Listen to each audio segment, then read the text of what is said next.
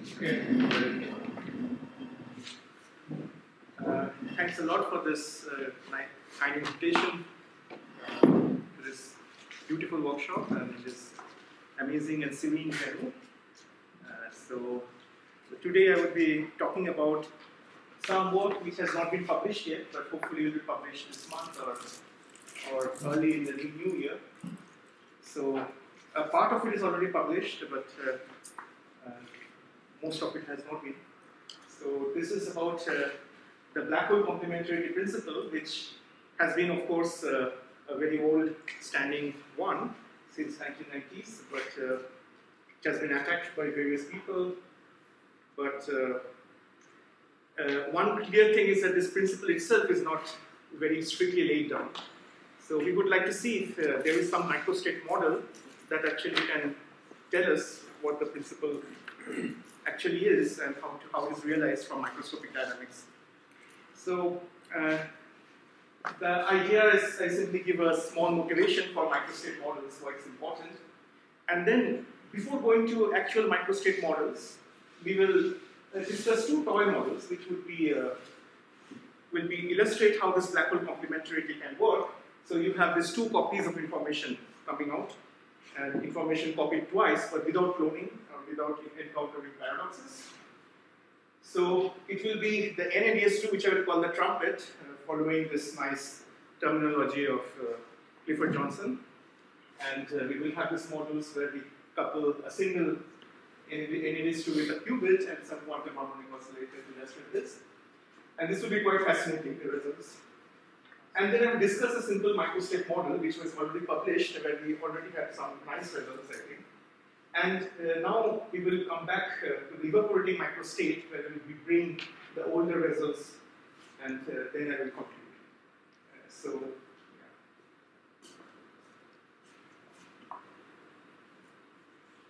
So I would also mention that we wrote a nice review in EPJC, which is in a special volume, so where we give a lot of introduction to bulk reconstruction and also black hole recent progress into understanding phase curve of black holes and all this.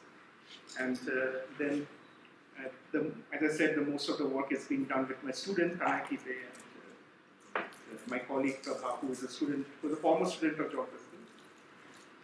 So I start with some motivation. So here, actually, I will not have anything very special to say, so I'll go rather superficial and quick for this part. So the black hole complementarity principle was originally proposed by Saska and Thorakliasadoglu in 1993, and essentially the proposal was to resolve the information loss paradox if we assume some things that we should not sacrifice. Then you end up with the conclusion that information is copied twice. One is a copy of it is accessible inside the black hole. Informing observer can access one copy, and the asymptotic observer can decode the same information from the Hawking radiation, at least for an old black hole. But no observer can verify both copies.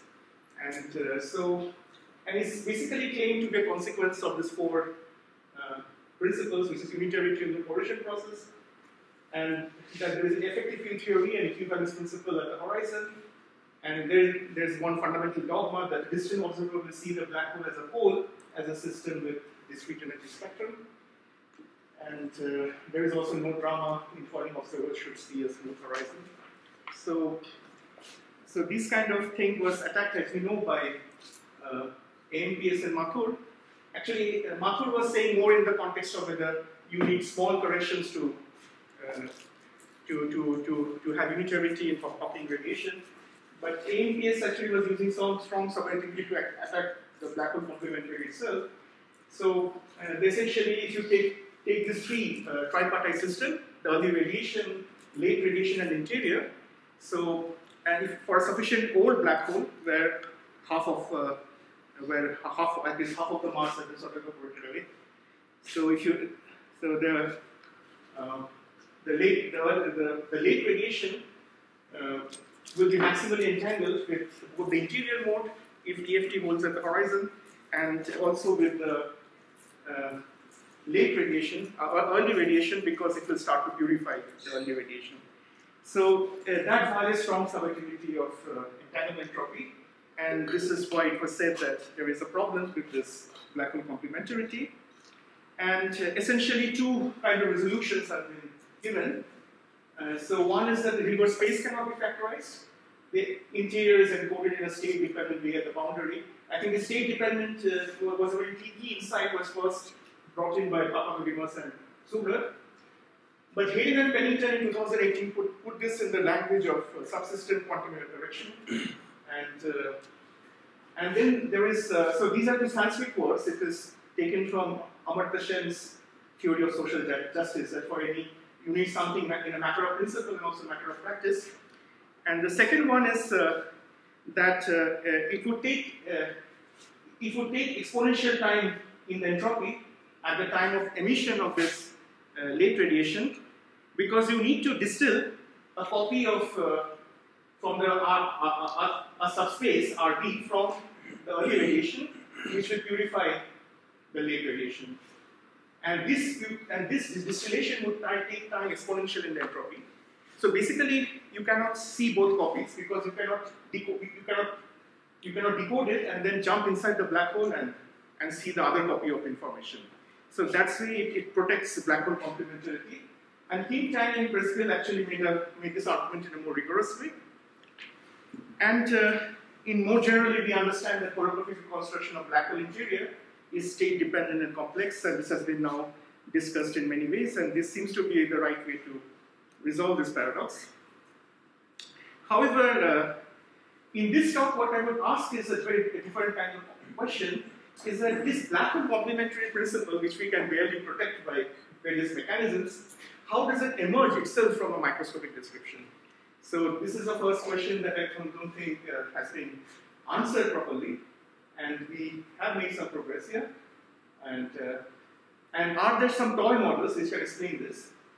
And the second question is, there a microscopic model from where within a local but not necessarily global semiclassical description, where black hole complementarity can emerge without encountering information paradoxes. So in this context, the question is very similar to the page curve-like things that you, within a semiclassical approximation, one could show that one can compute the Renyi entropies and that the semiclassical geometry itself can reconstruct the Renyi entropy and show consistent symmetry. Similarly, whether you can do something, but the key thing here will be that we are local but not global semiclassical approximation, which I think is very key, which I would explain along the course of the talk. And furthermore, the question is that this black hole is a special kind of coal after all. So if you just burn coal, I don't think you find anything like black hole complementarity principle emerging. So there's something like a double copy of information happening. So in what sense black holes are special? And so this is another. So what I will do now, I will become more precise later, but I will just first discuss these two toy models which are unpublished and explain and just show it's not yet a microstate model, but yet it will have some features that will explain how black hole complementarity can emerge. So here we can take this simple case where you take some classical system like a classical harmonic oscillator and couple it to JT gravity and see what happens, right? And what will happen is something that you expect. So the black hole will suck away all the energy from the oscillator. The oscillator will simply damp down to the equilibrium position at x is equal to 0, and that's it.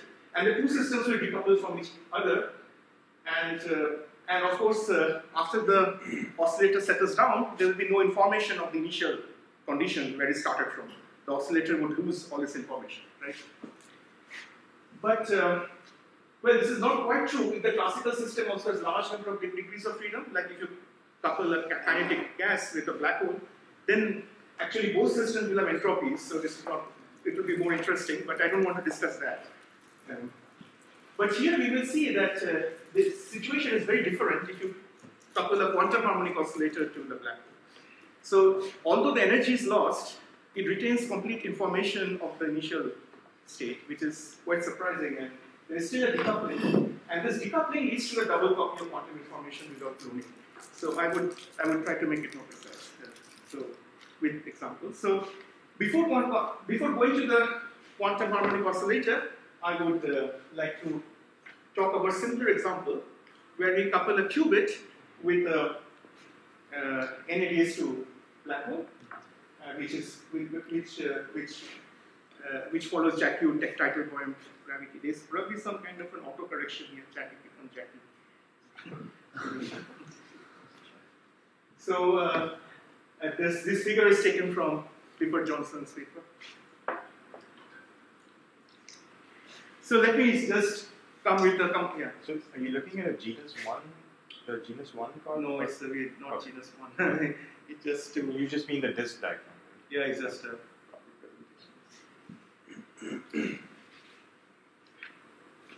so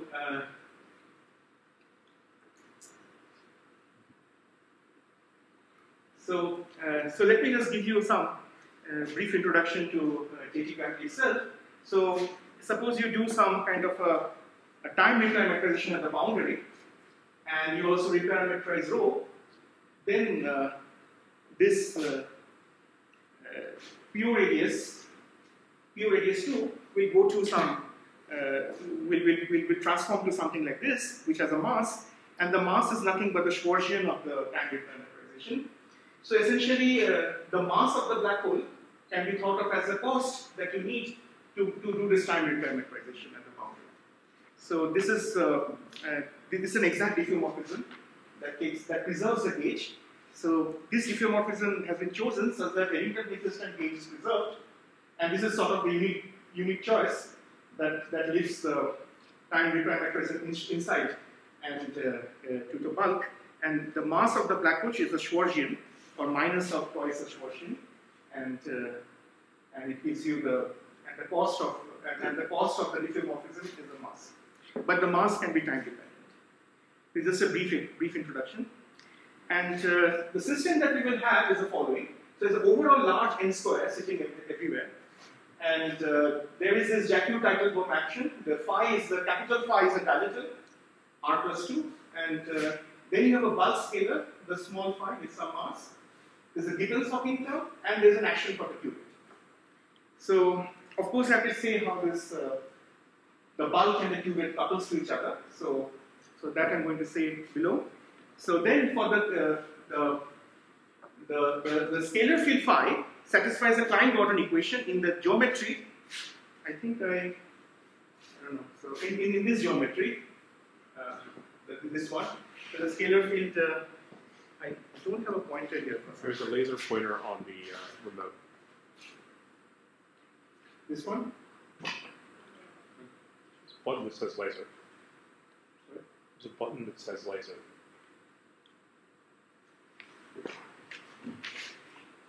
Maybe it's the other remote.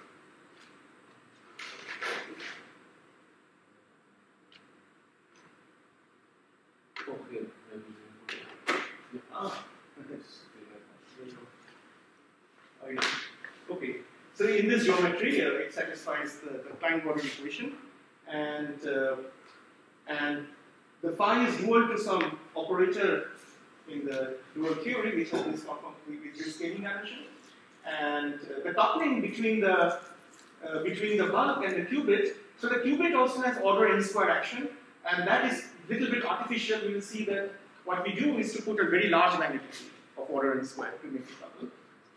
So here, the non-normalizable mode of this bulk scalar is given by lambda, which is of order n, times the expectation value of sigma x. So what we are doing, we are making this quantum, but we are treating everything in the bulk as classical. So this is similar to, okay, this is basically a semiclassical approximation where you have G mu is equal to expectation value of P mu, and suppose some qubit would have the Hamiltonian of the qubit would be equal to would be a function of G mu, which satisfies this equation. So it is. So these are often called, and this is actually non-linear because the expectation value is always non-linear in the state. So often this is called nonlinear mean field quantum channel.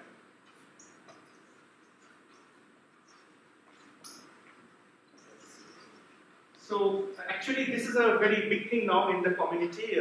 In the in the quantum information theory community. Sorry, I wrote it as nonlinear mean field quantum channel.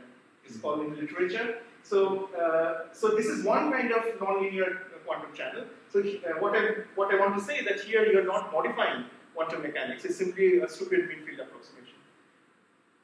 And so this is the similarly what we're doing here is somewhat similar. So you might wonder why I'm quantizing. Could I just ask about the terminology? I hadn't heard this before. Normally, if you look up quantum channel and say what is that, then it satisfies a couple of things, of which number one is linear. So is this, anyway, so that seems like, okay, so that means that it's something completely different? No, it's not. Or what? So it is, if you do any kind of semiclassical approximation, you will necessarily end up with a nonlinear channel because when you take an expectation value, it will be nonlinear in the state. And but this is simply a part of this whatever you call this approximation.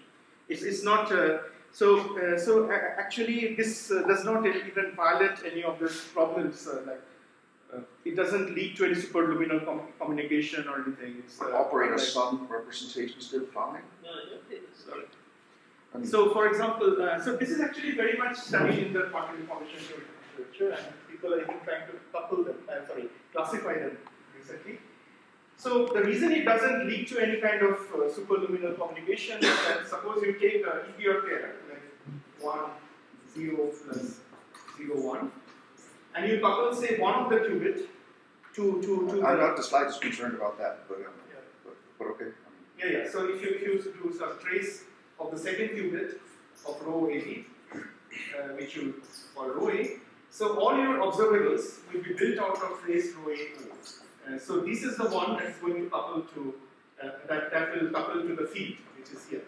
And if you read Polchinski's famous critique of Weinberg's nonlinear quantum mechanics, he says that this is sufficient, necessary and sufficient condition to not have superluminal propagation. But the point of that paper is to say that if you have something like this, it leads to something even worse, which is that it leads to communication across branches of the waveform. But this is not an inconsistency. And it is the following inconsistency, in that if you make so the question here is, can you have a nonlinear Schrodinger equation? No, there's not a nonlinear Schrodinger. You are introducing in the Hamiltonian the density matrix. So the evolution itself is a function of the current density matrix. That is nonlinear evolution. That's why you're saying it's nonlinear. No, this actually doesn't lead to any problems. So there is a huge quantum information theory literature where they study such channels, and in fact, they're quite legitimately studied. So, for example, one of the applications of such channels is to do quantum state discrimination. Like they take two states and they run them through this nonlinear channel, and relative entropy can increase. So people are even trying to classify such channels, but these do not lead to a superluminal communication. I know they don't lead to superluminal, but they lead to the following kind of. That's not really inconsistency. Okay, just so everyone knows what they. So it's the following situation. Let's say you measure the qubit and you find it's up with some probability, and then you find it's down with some probability. So usually you think the wave function collapses. Now let's say the person who found down continues to do some experiments, like evolve. That will cause the density matrix to evolve. And under this kind of evolution, the person who found up, who measured up, will know what the person who found down has done. I mean, that was the point of Polchinski's paper. If you write down equations of this kind, you have two universes, right? One in which you found up and one in which you found down. Two universes. I mean, there are two branches of the wave function. If you have an Everettian interpretation. Yeah, so there are two branches of the wave function, and this doesn't allow for collapse of the wave function. Usually, if you found up, you don't know what happens in the parallel universe, but with this kind of evolution, you will know what happens. So I think most of the criticism that Polchinski was doing was in the context of Weinberg's nonlinear quantum mechanics. It's very different. He has nonlinear observables. No, we don't have nonlinear observables. His own criticism was that it leads to superluminality. Okay, we can discuss this later. I think it has this role. It was exactly to look at evolution of this kind. And the point of that paper was to say this, that if you put in rho, yes, you will avoid superluminality, but you will have communication across branches of the wave function, which is even more strange. Okay, so that paper was mostly in the context of Weinberg's nonlinear quantum mechanics. It was not tackling this kind of. So if you look in nonlinear, Weinberg's version, you had nonlinear operators. But so do you have here? We don't have nonlinear Because operators. the Operators Hamiltonian are still. depends on rho. The Hamiltonian, you have a Schrodinger equation, but the Hamiltonian knows about the density matrix of the state. No, but this is simply a Hartree-Fock-like approximation. No, so then you have to interpret it in the following way: in that you have an ensemble of spins, you have like n plus 1 spins. You measure n of them, and you turn on a Hamiltonian for the n plus 1 that depended on the answer you found for the n. So it's not evolution for one qubit anymore. Now it's evolution for an ensemble of qubits. Well, in a way you have it. We have an overall n square. Okay, fine. So then it's okay. If you have an ensemble of qubits, you measure n of them, you get some data from that, and then you turn on the Hamiltonian for the n plus 1, which depends on the n of them, it's okay. But it runs counter to the motivation that you presented, which was that you're trying to see how information can be duplicated, right, as happens in a black hole. But if you started with n plus 1 copies of the information to start with, then the fact that you get 2, you will get 2 Okay, I'll copies comment on that. I'll come to that, yeah. Okay. So I will make a comment on that. So I think the answer to this is okay. So let me first present the results and I will talk. Okay, fine. But just so basically, this doesn't make sense for a single qubit. It only makes sense for an ensemble. For a single qubit, this would not be consistent with quantum mechanics. Like, the moment you put expectation of an operator inside a Schrodinger equation, it will not be consistent unless you interpret it as having an ensemble and saying, you know. Yeah, I don't quite follow this argument, but anyway, what I want to say that there's a lot of quantum information, very respectable quantum information theorists like Barry Sanders are doing this in the context of superconducting qubits. But very respectable doesn't mean you can put the density matrix in the Schrodinger equation for one qubit, right? No, what they're doing is exactly what I'm doing. It's mean field approach. I don't know if they're very respectable. If they put the density matrix in the evolution for one qubit, that's just wrong, right? You say the Hamiltonian depends on the density matrix. If you write down a Schrodinger equation, This is simply saying that you take the expectation value. This is semiclassical. This is also what people are doing for compute the page curve, right? No, so there you're saying the the fluctuations of are exactly this. It might be that the fluctuations are model, small. for example. I'm not doing anything that is what people have not done before. No, maybe they need it in an ensemble sense. If you say ensemble, then it's okay. No, I'm just doing the AEM model, for example. AEM model, what they No, there they say the fluctuations are value and they have What model did you say? AEM model, the first model when they found this page curve. They don't come to anything from expectation value, right? They say the fluctuations are small. What happens if you take a semiclassical metric? The fluctuations are small compared to the expectation value. Yeah, It's so not that's true the that same sigma thing. x squared is going to be small compared to sigma x. You have one qubit, its fluctuations as large as, and yet you're putting expectation value inside the Hamiltonian, as opposed to taking the full operator, which is Well, that's also what AEM does. They take many copies of the same qubit, in a way to say, but they have a CFT where they. Look, this line of arguments that other people have done this thing, I really, look, we have to explain what you do, and is this legitimate? Under what circumstances that other people did it too, I really think is not a legitimate argument. No, okay, so let me explain then what is how the n square counting is working and this. So this is what the AEM people also had in mind, and then I think this will hopefully it will be clear. So what you're doing here is this the non-nominal mode of phi, and this is how you're coupling it. Is proportional to lambda times the expectation value of sigma x. So just like this, and lambda is order n. So that's important. And the bulk scalar then has the solution in this particular background, which I just showed earlier. This background, the bulk scalar has a solution, and the first term is a non-reversible mode, and this is a non-reversible mode. It's O, and this is also order n because lambda is order n, so O is also order n. And the equation for the mass of the black hole turns out to be this, and where m is order n square, lambda is order n, and O is order n, so this is also order n square. So this equation, for example, is derived by Mandelstam and also by us in different roots, but so I have a paper on this, on simulating ADS gravity earlier.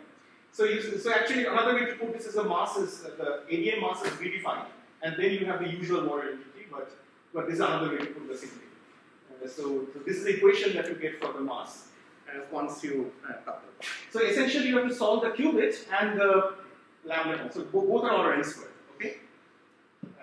So you might now wonder why I'm not quantizing this, but quantizing the qubit. Essentially, the justification is that the qubit is 1 degree of freedom, and this is Could you just explain where this, is this qubit supposed to be in the interior of the black hole? No, it's at the boundary. Okay. It's at the boundary. It's sourcing the boundary condition for phi, right? That's how they call it. So should I think of the qubit as the bath in this case? Is the black hole evaporating into this qubit bath? No, no, black hole is not evaporating. Everything is classical here. So the black hole is not. Yeah, but we will bring in the evaporation. So this is just a black hole coupled to a qubit. This is just a black hole, classical black hole. So we are not doing a version of the model where we are also quantizing this bulk scalar.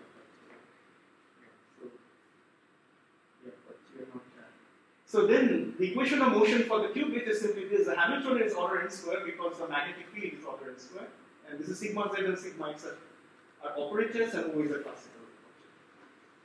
Okay, so this is the equation, but if you can do more generally, and you can write it as a density matrix where you have this decomposition, and because eigenvalues of the density matrix would be positive and between 0 and 1, you have this inequality u1 square plus u2 square plus u3 square is equal to 1/4.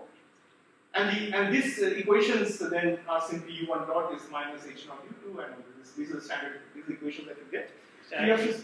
In this case, O will depend on M, right? Yes. So just to point out, this is the Schrodinger equation, and O will depend on the expectation value of sigma x, because O will depend on what the other system is. Yes. So you've written down a Schrodinger equation in which in the Hamiltonian you have the expectation value of some operator. O is not an expectation value. No, and O is the value of the scalar field of the field, right? In the JT gravity theory. O will come from the JT gravity, right? Yes. Yes. So O is not an expectation value. O is because this bulk scalar is classical. Yes, yes. But the bulk scalar has boundary conditions which depend on the expectation value of this field. So O depends on the expectation value of model sigma x. Yeah, that's why it is non-linear. Right. So if you go to your Schrodinger equation, take on the next slide, please.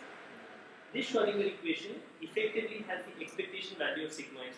Yeah, it is state dependent unitary evolution. No, this is just non-linear evolution. This is not standard quantum mechanics. No, but this is what people are. I mean, this is very not a very something that is very controversial. Then at least you should please say the words ensemble. That you're looking at the evolution of one qubit, and you're using you have n plus one identically prepared qubits. You measure n of them. You can also interpret it that way. But that will be very important if you start talking about how many copies of information you get. If you start with infinity and you get 2, that is not surprising. If you start with 1 and you get 2, that is surprising. Okay, let me let me try to see it. I will come to that. So the total conserved energy of the system is basically the energy of the qubit, the mass of the black hole, and this interaction term which involves so all are order n square, because the magnetic field is order n square too, and you have lambda O times this sigma x expectation value. So this is how it works out, and this is very beautiful because what you have is if you look at the mass of the black hole, it goes up by absorbing the energy of the qubit, and it plateaus to some constant. The total energy is conserved. The qubit goes, has energy drained out, and then you have the interaction energy goes to 0. And this is how U1, U2, and U3 looks like if you simulate it. And so what is really interesting here is that you don't lose completely the information of the qubit. So if this is the initial density matrix, the output density matrix is always aligned. So you lose the sigma 1, sigma 2 components, and everything becomes aligned to sigma 3, and you retain the purity. So the purity is retained, and that simply follows from this equation. So if you look at these equations, square root u1 square plus u2 square plus u3 square is constant. The purity is never lost, and eigenvalues. And one interesting thing that you can see here, the eigenvalues of both the input and output state are this. So because eigenvalues are the same, so basically all the Renai entropies and von Neumann entropy of the input and output are same. So you have so here you see one interesting example where this von Neumann entropy doesn't actually capture information loss, because information is really lost because you lose the initial U1 and U2. So you do not know the exact angle on the block sphere. So essentially you're moving to the z-axis by staying on the same value of sphere. So this is what is often called a dephasing quantum mechanics. And so this is how it is. And sorry, was the qubit Was the qubit initially in a pure state when you couple it to the No, not necessarily. You can But so be I could do that, and you're saying that it will remain in the pure state? If it's a pure state, it will remain a pure state. But then, Exactly. If it is, but the purity is conserved. you're It's the thing on top, right? That you want your and then there's a nonlinear map. The evolution is nonlinear, Right, so it right. maps it to that other thing. I see. So this is not. This is okay. So if it was linear, it would have not Yeah, been so. yeah. Oh. So if you look into this black hole ring down now, so this is the black hole ring down that you see. So it has many things. So it has a decay amplitude. There's a decay. The oscillations are dying down. There's an amplitude. There's a frequency, and all of that. So if you look at the decay rate of these oscillations, that actually captures the purity. So from the black hole ring down, you can actually gain the information of the purity. So in a way, so essentially one way to see it is that you have two different decoupled quantum systems, and the input qubit is now copying information twice, one into the black hole ring down, and the other one is in the. But not only this purity, but also U3 is encoded. So one way to see this is that you can take all random states on the block sphere and see where it maps to in this decay rate, phase, and amplitude. So they always lie on a two-dimensional plane. So you are able to you lose some information, but the original U3 and the purity is encoded in the black hole ring down. And one thing I want to emphasize is that this black hole ring down is not a linear phenomenon; it's a non-linear phenomenon. Because if you try to do some linear perturbation around the final state, you don't find anything like quasi-normal modes. So you only have to go to non-linear, the second order to see this. So it's very different from the usual quasi-normal mode ring down. It looks similar. So the information is here partly copied twice in a way. So you retain the information of the purity in the final state or the initial state here, and the purity is also retained in the decay rate. And additionally, you have U3 in the final black hole ring down. So this is where you see that information is partly copied twice. So, but now something very interesting happens. If you take a qubit, and so you take a quantum harmonic oscillator, and you take a superposition of a ground state and the first excited state, what you will see that information is fully and independently copied twice. So this is a quite drastic thing. So it's important that the output Hilbert space has to be larger than the initial input Hilbert space for this to happen. So now I come to the quantum harmonic oscillator. So here you have this just a normal quantum harmonic oscillator coupled to this qubit, and here you couple by the x operator, expectation value of x instead of expectation value of sigma x, and now you have this equation, and you have to solve it self-consistently with the evolution of the qubit. I now suppress all this n to what were exactly similar, and now the conserved energy is the energy of the oscillator plus the mass of the black hole and the interaction energy. And here, very similar thing happens. So how do you, okay, so let me first say, how do you solve this equation, this Schrodinger equation? To solve this, what you have to do, you have to define this so-called auxiliary state called psi and t. So these are essentially shifted, some shifted excited states of the. You see that instead of x, you have x minus xpt squared and a ppt, and so here you have it. And there is a phase factor. The phase is basically the omega t times n plus half energy plus action using this xp. So this is a general, this is simply a definition of this state, psi and t. The initial input state is a superposition of the ground state and the first excited state. And if you want to solve this self-consistently, the full solution here, so this amounts to basically, so this is a state at all times. So there is this extra factors which we call this f0t and f1t, and there is psi0t defined here and psi1t defined here. But this would be a solution of the Schrodinger equation provided xpt satisfies this equation with a lambda ot, and then pt is simply xp dot, and the initial conditions are this. So this is how you do this, how you solve the system, And of course, this has to be self-consistently solved with the JT gravity and the scalar field. So what you find is that the expectation value of x goes to 0, which means the two systems will decouple. Because the coupling comes only from expectation value of x. If that goes to 0, the two systems decouple.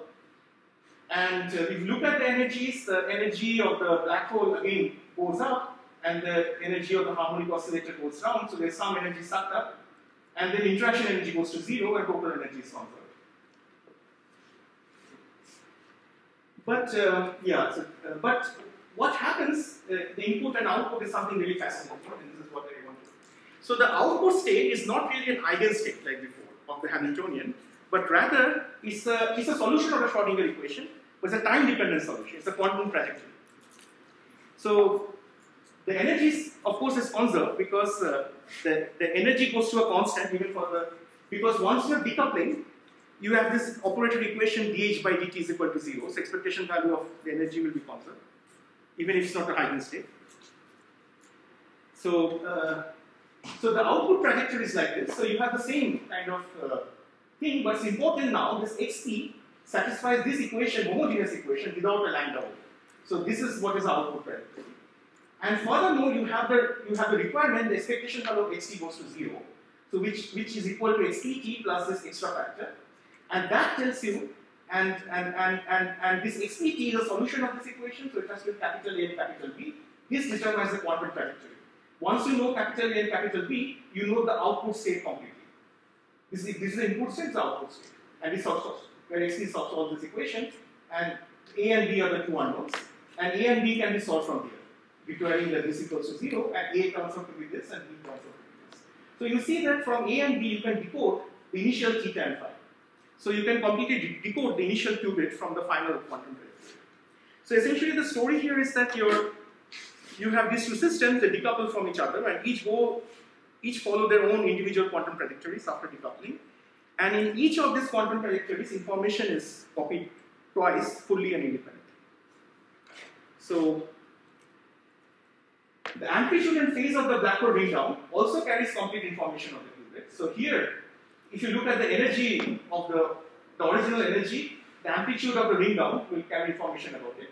And this data is not that good because we have to actually start the time window properly after the ring down starts. And so this is now we are making it better, but yeah, this is some fluctuation. And the phase of the ring down can be understood from expectation value of x, expectation value of e. So this you can decode from the phase. So basically, if you know, you can then decode the initial qubit from the black hole ring down, and the output quantum trajectory of the maintains coherence after decoupling, and also complete determined by initial qubit as explained. And so we can see that we can recover the initial qubit fully and independently. Information is copied twice and fully copied twice. Okay. So any questions? At this point, you'd agree that you started with infinite copies of the information. If you started with one copy, the whole setup, the whole evolution would not have made sense. Because your evolution is non-linear. I mean, if you have non-linear evolution, it doesn't make sense in quantum mechanics. It's true you can start with n copies of the system, and then you can start putting an expectation value of psi in one copy form. Yeah, I don't know. I think okay. My interpretation of this is as follows: that of course the full quantum mechanics is, of course, okay. You can say how good the semiclassical approximation should be trusted or not. But I think, of course, the full quantum mechanics is linear. So my interpretation of this is that when you construct an effective field theory, when you have gravity in it, you effectively do something nonlinear, which is fine. Effective field theory can be nonlinear. No, I don't agree. Could you go back to just the qubit evolution piece, where you write the result? Just U1, U2, U3 goes to something. You want to go back there? Just the U1, U2, just because that is the place where it will become more clear. Just, yeah, exactly. The next slide, please. The U1, U2, when you showed the result, U1, U2, U3 goes to. Yeah, exactly that. This is not even satisfied. No Lindblad equation will lead to this evolution. No, of course not, because this is Lindblad is not unitary. This is unitary. No, this is Lindblad is linear. You see, unitarity you can always. It's non-linear unitary. Nothing like non-linear unitary. No. See, I mean, this is that's what I said. I mean, there are these non-linear unitary channels that people consider, but yeah, Lindblad will not lead to this. But let me say one more thing you would get in this information. So this will make, let's say you started with a qubit, and the way you obtained a density matrix was by making a measurement. And so somebody obtained half, plus half, and the other person obtained, say, minus half or something. So you could get a density matrix that way, which would be half of 1 plus u3 times sigma 3. And now let's say the person who got minus half started doing some evolution. Then the experimenter who got plus half will know about what evolution that person did at the end of this, because u3 will change, right? I really don't know, but I don't know whether you can do measurements twice because you will collapse the state. But here it's not collapsing. I mean, because the evolution. Well, because I've not done any measurement. No, because it's not linear. Because this evolution is not linear. So I don't really get. Maybe we can discuss this later. Just like the first postulate of quantum mechanics, right? That this evolution is not allowed for a single system. I don't think it is. It is anything. It's simply an artifact of stupid mean field theory. I don't think it is anything that. If it's mean field An artifact theory, of mean field theory. Yeah. then it's an ensemble. Then you say you have an ensemble of spins, and you're treating one spin separately from the other end. You want the fluctuations to be small. No, that evolution is just not quantum mechanics evolution for a single In order to think of it as a mean field theory. Then I think the way you think is you have n plus 1 identically prepared spins, you measure n, you take the expectation value of the operator from those n, and you put it back into the n plus 1 one. Then you can write down a Hamiltonian like that. But then you started with effectively infinite copies of the information to start with. Which is still fine. I would say if it's still copied, it is. Now you copied it twice. Twice, but You started with infinity. So you ended up with. But anyway, my interpretation is simply that when you go from full linear quantum mechanics and quantum gravity to some kind of semi-classical description, you are essentially effective field theory. You are basically doing something non-linear. That would be my interpretation. But it shows that there is indeed a mechanism in which you can have a black hole complementary. Yeah, I don't know most of this. But yeah, as I said, I don't think I'm answering fully the question. But here I just have some simple thing like if you have a classical harmonic oscillator, then you don't have double copy of information. All the energy of the oscillator goes to the ground state, and so you lose information there. So that is important.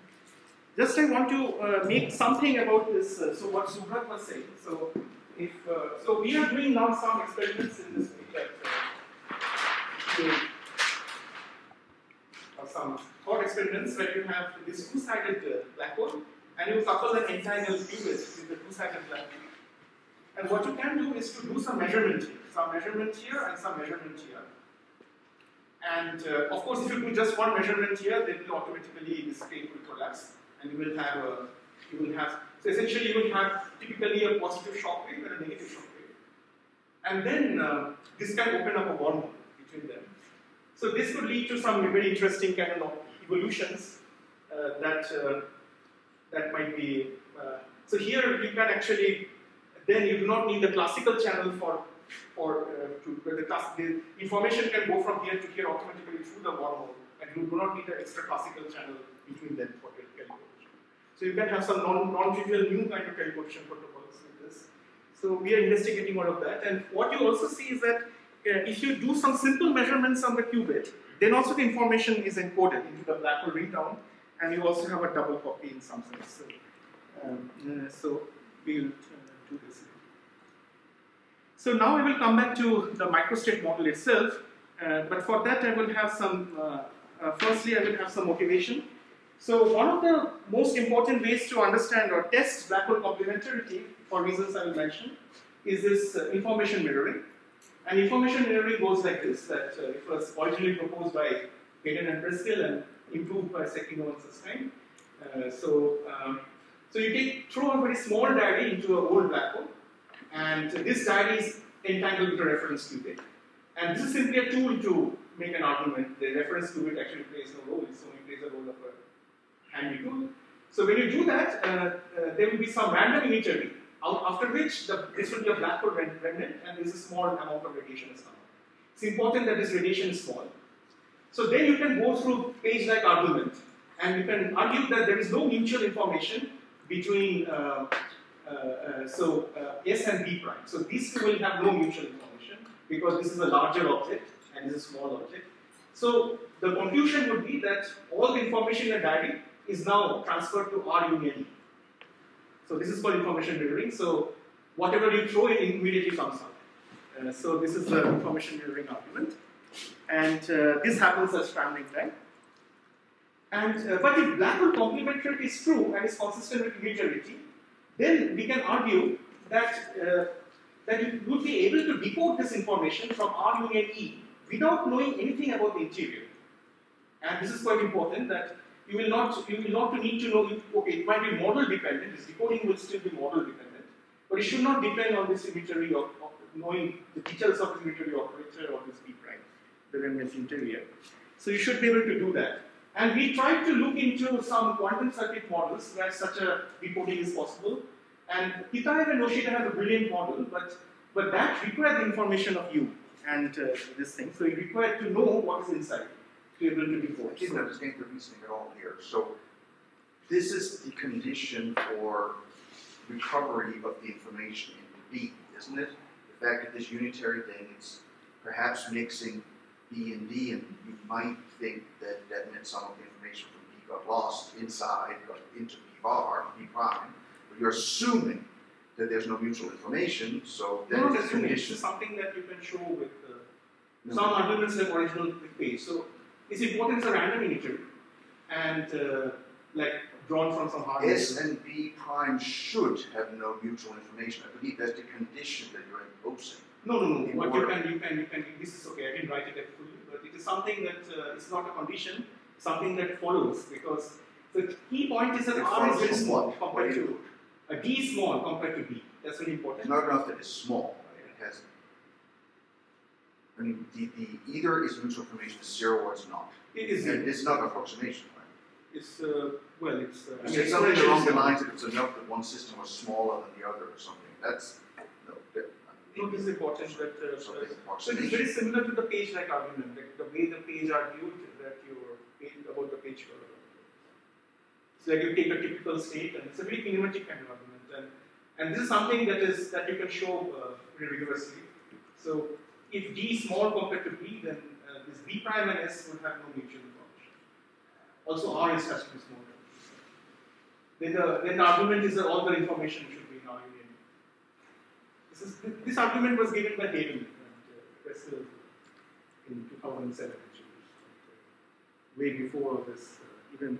But I didn't understand still if this was an exact argument. I mean, are you doing a page-style argument where you're saying that when one system is parametrically bigger than the other, then it's true that their mutual entanglement is basically proportional to an identity matrix? Is that what we're doing? Well, because exponential is small here. okay, but that means also we had to randomize. We have to actually integrate over something. We have to randomize over the combined pure state or something. This is all that you need is U is sufficiently typical. Typical, exactly. Did I integrate all possible U's, for example? No. Okay, you can do that. It's just like one way to do it is simply average over all possible U's. That's simply a mathematical tool, but all that you do is to say that U is drawn from some random hard measure. U is so this will be true even if it is U is. Anyway, so I understand. That seems to be like a very that's a very approximate kind of thing. But okay, fair enough.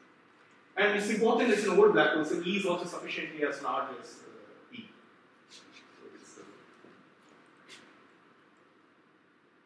So okay, so whether there is some microscopic model that can do this, and then also if the semiclassical geometry can be trusted. So this is the radiation that has just come out, and this is the early radiation. This is very far away from the black hole.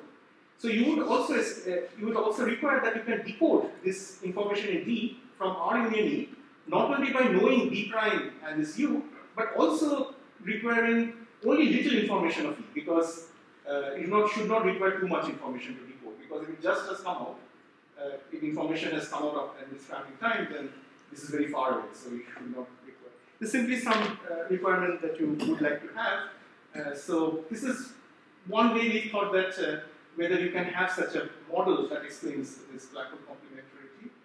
And there are of course some more questions. And so why simple observations see that interior and exterior is decoupled and distinguishable if they are not? So in fact, in the microscopic model, the Hilbert spaces cannot be factorized, but effectively it becomes factorizable. That's what we will see. And how come we can decode some of the mirrored quantum information fast, while the information in the interior is so well hidden in complexity? So anyway, so these are the kind of questions that we want to do. So let me now explain this kind of simple model that we came up with, already published. So, so this was just studying classical information mirroring, and later we combine this. I will talk about how it relates to the toy models I just discussed. Okay, so the cartoon of the microscopic or microstate model is as follows. So you have basically it is kind of motivated from the fact that the near extreme of horizon can fragment into multiple throats. There's a brittle instantum, of course, and also if you take supersymmetric black holes, and it's not a bit of whether the charge vector is not primitive, this can also happen. So this has been discussed earlier, but this is not a very controlled thing that you can study because whenever the throats come very close to each other, you have an abundance of low energy modes, and these are the boundaries of instantaneous modular space, where the throats are separated by subplanetary distance. So our guess is we make some kind of a random guess in order to do this. So we just take a lattice of fragmented.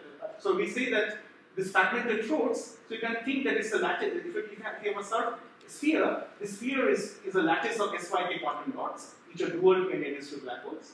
So they form a lattice is R degrees of freedom, and the soft degree of freedom is essentially the original symmetry of the unfragmented throat, which is SL2 charges, and they can roam freely. They can roam about. So in fact, these throats are coupled to each other via this hair. So this hair is delocalized. So this hair is simply the gravitational SL2 charges.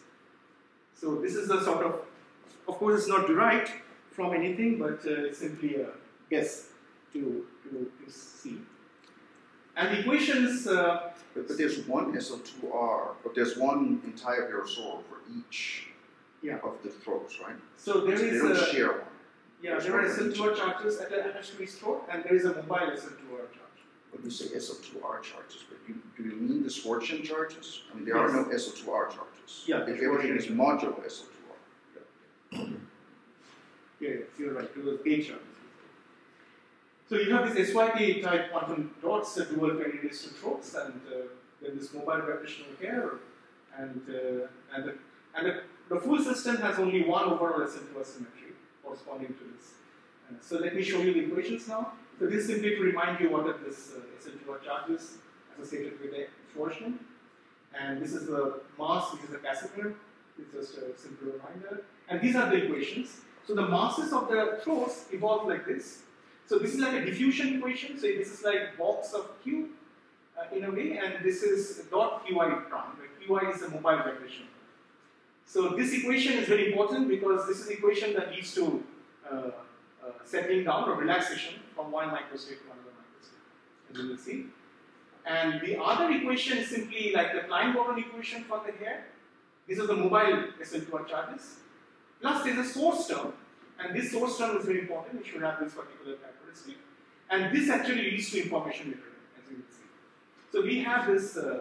So another thing to note is that sum over Qi prime is conserved, because if I take this summation of all these equations, the right hand side will vanish. So there is one conserved quantity here, the sum over Qi prime.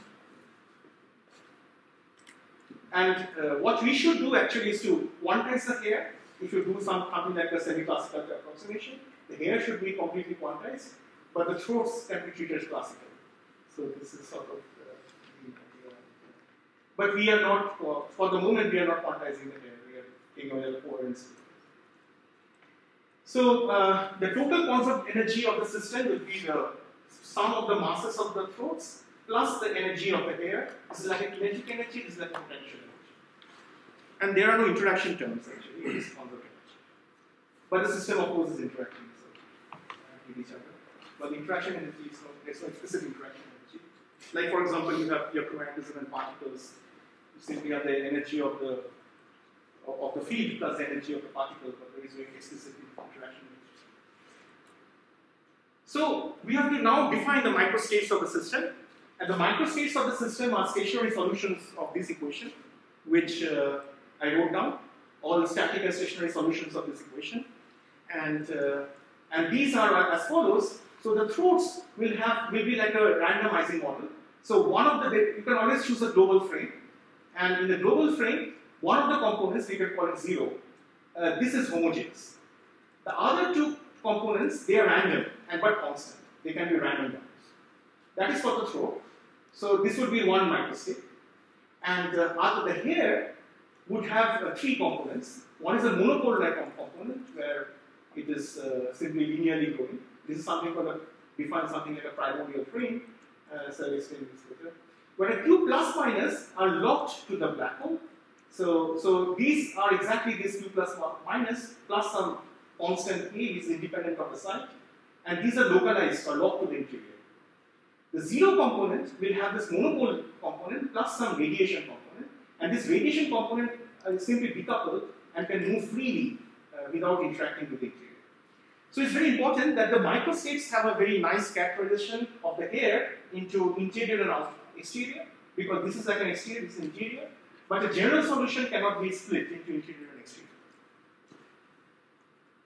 The other interesting thing about this model is that if you also need T prime and T double prime to be continuous because of the Schwarzschild equation, and therefore you have to have these kind of inequalities or these kind of inequalities.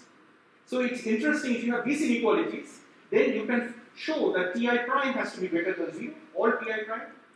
If you choose this, then all Ti prime is less than 0. So essentially, an uniform arrow of time emerges from the model. So either all the throats are moving forward in time, or all the throats are moving backward in time. So we could probably try to also invent some kind of time machine that do a flip, but we have not tried this yet. So anyway, this I can skip because this is not so important. And okay, so maybe I can come to this shock. And so what happens if you shock a microstate model or one of these microstates? So one of the things that you can see is that it quickly relaxes to another microstate. And if you shock one of the microstates, and all the energy is actually absorbed by the throats, by the black hole, by the areas to black holes, and very little energy, or almost 0.1% of energy, or even 0.001, depending on number of sites you have. So more the number of sites, the less of the energy absorbed by the air. So and also it relaxes quickly from one microstate to another microstate.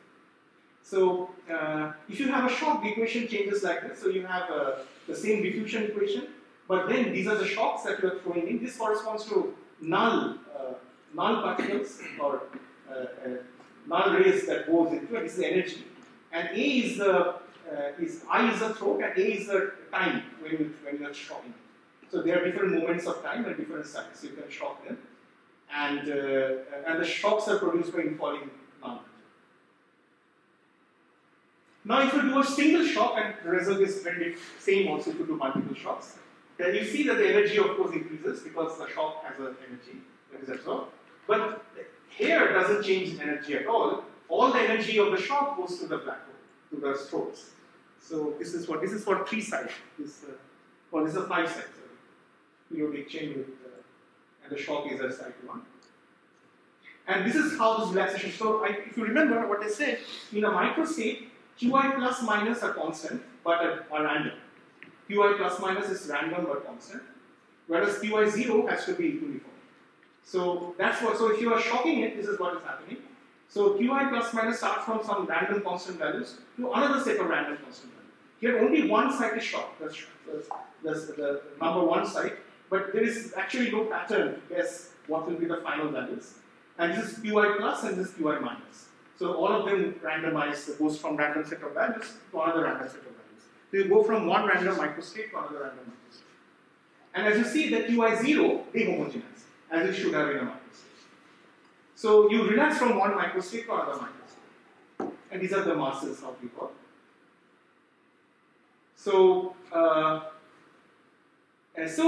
But the final microstate will always have decoupled air oscillations.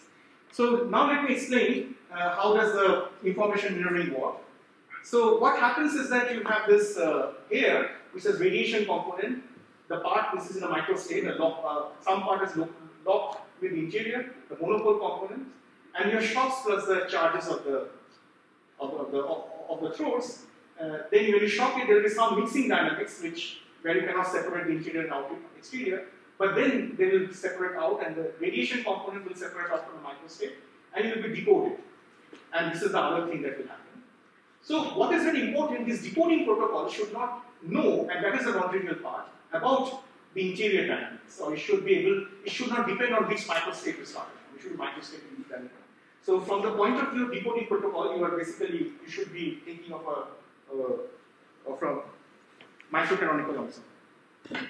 So what is happening here is that, so what we are doing is that you have, you're basically throwing information in the following way. It's basically some kind of ordered list where you have the location of the shocks and a time sequence. So it's an ordered list of locations with and the order would correspond to the time sequence. So it will be which of these things were shocked and which was shocked first, which was shocked later. So this is how you are trying to decode it, and the decoding can be done from the hair. So the decoupled hair, which is purely separates out from the microstate, will have normal modes, and there will be 5 normal modes for a 5 site, but 2 of them positive, 2 of them negative, and 1 0. So the 0 will go here, and there would be this, and the amplitudes show a lot of not in pattern. But what you have to, the decoding can be done from the phase difference between these 2 normal mode oscillations, and that's very surprising. It's a very specific observable that does this decoding. So let me illustrate it. So for example, you have done a single shock to this 5-site model. Then you see this nice pattern. This is a phase difference between the 2 normal nodes. And you see there's a nice kind of symmetry, a very good approximate symmetry in the phases. And it's kind of clockwise increasing and increasing like this. So, so you see that the one that has the largest phase difference would be the site that has the shock. And this is quite interesting because the original microstate that we started from was very random and it had no symmetry like this to begin with. And but the phase oscillations have this nice symmetry once it's coupled. And so it's quite interesting that you could do this decoding just by thinking of the interior as a microcanonical ensemble. Now, if you have 2 shocks, then this is the way it goes. So you have one. So you again have the largest phase difference and the smallest phase difference, and the minimum phase difference site was shocked first, and if the shock site at the rest neighbor. So this was shocked first, and this was shocked later. Again, you see a nice pattern. You see some clockwise pattern here. Although the initial microstate is very random, and this is true for any microstate. You find such a pattern. And then this is an example where you have non-neighboring sites that have been shocked. In this case, the minimum phase difference was shocked later. This was shocked later. So the point is that you can have a decoding protocol that doesn't care about the microstate, and where you can see the information mirroring happening in a precise way that is consistent with Blackwell complementarity. But then I will come to the part is when you add Hawking radiation. So far we took the throats without Hawking radiation. Then what happens? But before that, is there any question on this part?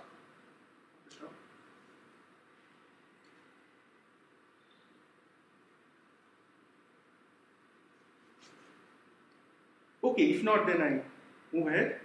So now the interesting part, actually the most interesting part happens when you add the Hawking radiation. So how do you introduce Hawking radiation is that you think of each 2D throat independently. You can think of each 2D throat like an AEMM model. You have some CFT interacting with the throat, and again you do a mean field like approximation, and it will radiate Hawking quanta to some reservoir. And so this is exactly like in the page talk model. You can model each throat independently. And the Hawking quanta doesn't interact directly with the hair, and the Hawking quanta emitted from various throats also do not interact either.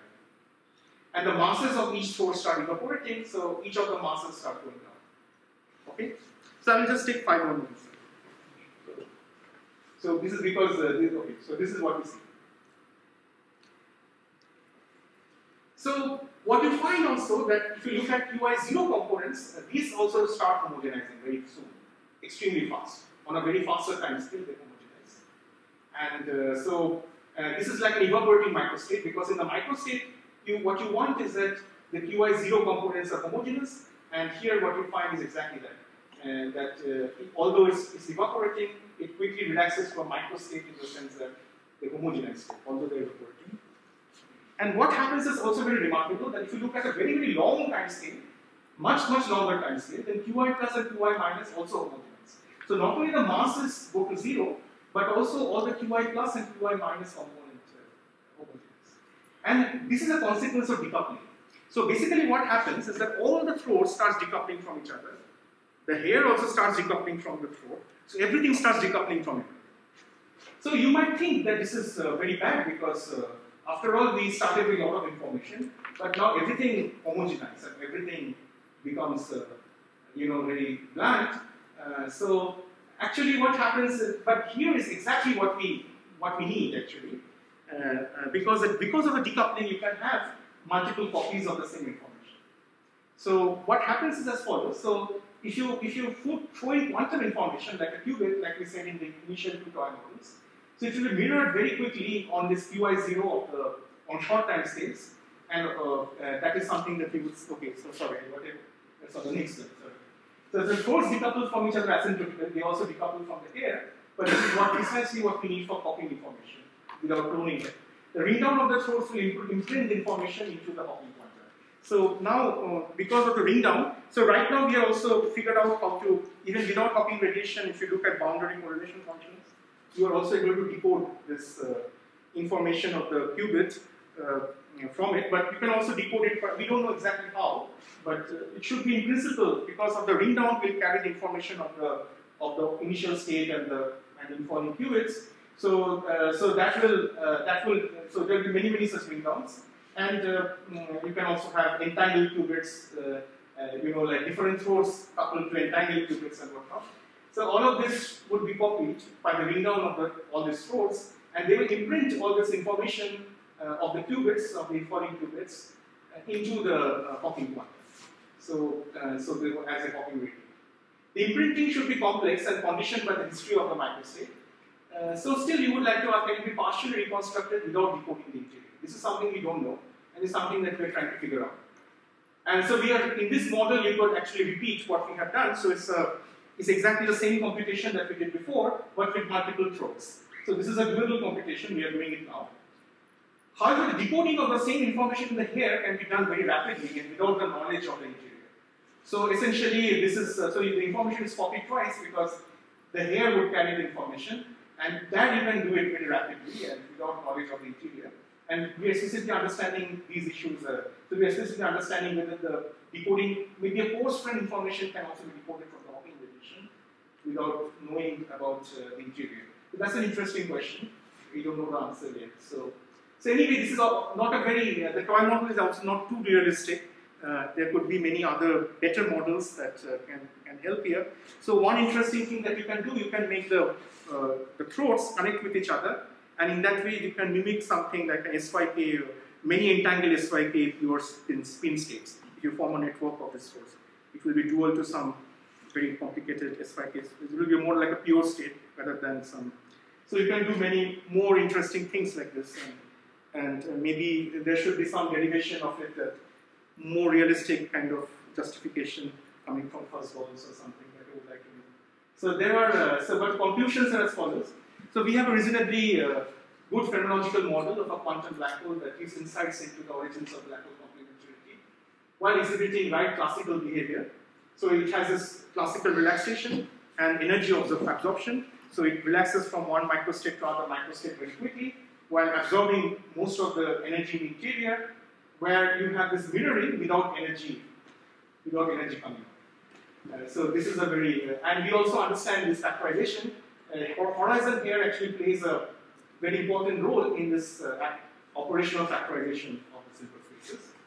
The mutual decoupling of all degrees of freedom from each other copies information to the interior in very complex way via, this is something that I didn't explain, this fantastic weak measurement. So there's this whole thing called quantum weak measurement theory, in which what you do, you couple a qubit to some ancilla, a large ancilla, and you do a strong measurement on the ancilla. So that way you can take out the mean value of some of the, not the statistics of the observable, but you can extract the mean value of the observable very quickly and very nicely, often by a single shot measurement. And so that's the theory of quantum weak measurement. But in this way, what you need to happen is that these two systems decouple from each other. do the decoupling by hand. So what is happening here is something similar, except that the decoupling is happening automatically by dynamics, not something that you're doing by hand. And you're also having a double copy, and that is because the information is probably actually being encoded into into this one dimensional algebra. So you have this black hole ring down, which we saw here, which is close like this. So this black hole ring down is essentially a type 3-1 one-dimensional algebra. So actually, so about the question of nonlinearity, this is similar observations have been made by Hong Liu and by Kaiser, that if you, for example, take into account only large single trace operators and forget about multi-trace operators, you get an effectively nonlinear theory, and they form some kind of one-dimensional algebra. And so here, the one-dimensional algebra plays a very important role. The information is not being copied into a state, but rather into an algebra. So this actually tells you that we probably need some new understanding of quantum weak measurement theory in the language of one-dimensional algebra. And this is also very fascinating consequences for quantum control theory, because in quantum control, what you want to do is that you want to basically do some measurement in this particular ancilla, and you repeated measurement. You want to control the trajectory of the qubit that is being covered. So here also we find that you start with a qubit, but the end output is some interesting quantum trajectory. So you can actually. So the question is whether you can. It's applications of quantum control, and maybe if, I will explain this one later, but I don't have time for it. So you can have many other applications of studying of such microstate models. And a strange metal is perhaps acts very well like a black hole microstate. Actually, this may be surprising. So you can think of a strange metal models like some lattice of S5K quantum dots, and with electrons hopping around. And in this kind of models, what we have shown is that you can have many parameters, of course, but you get something like a universal spectral function. And this is something that we are actually fitted to data, to actually harvest data from nature physics. So now our paper is being reviewed in PRL. We have already got very good comments on the reference, so we'll see through. So that explains a lot of these transport properties like linear irreversibility. And the decoupling between different flows explain the origin of this, why the self energy is local, that is, it is K independent. Anyway, so this is something so black holes basically are very special objects, and black hole complementary may be simulated also using some of the strange methods of motion. So I think that this is more or less the conclusion, and thanks for listening.